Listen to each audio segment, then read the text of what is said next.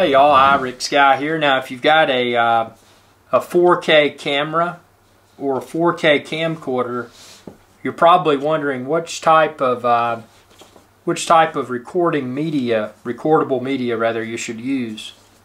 Now this camera right here, this is the Lumix DMC-LX100, and it'll do 4K video at 30 frames per second.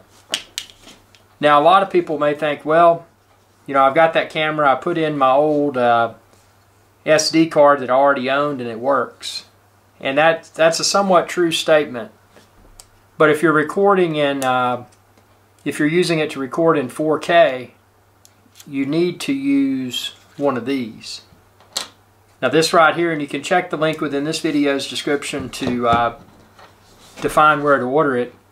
But this is my favorite card for this camera. Now it's it's made by Transcend, and it's a U3, so UHS-3.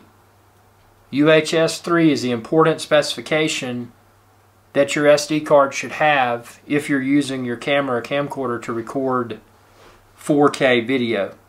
So this is a Class 10 and also a UHS-3. So in the past, I know when we were looking at memory cards, we would typically just look at, oh, is it a Class 10 or not? And that would typically be sufficient. But when you're dealing with the realm of 4K video, if you don't get this UHS-3 specification, you run the risk of, and this is just stuff I've encountered personally, if you're not running a UHS-3 card, your video may fail to record all the way, so maybe it's just a few minutes in and then it abruptly stops. Your video may not record at all, or it may seem to record fine, but then when you're shooting a video that, you know, that's a really good video, and then all of a sudden it just happens to fail on you, those are the risks that you run if you don't use a UHS-3 card.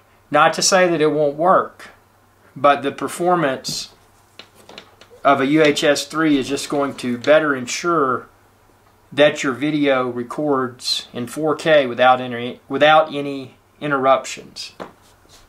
And if you're an expert like I am, you know, you've got to have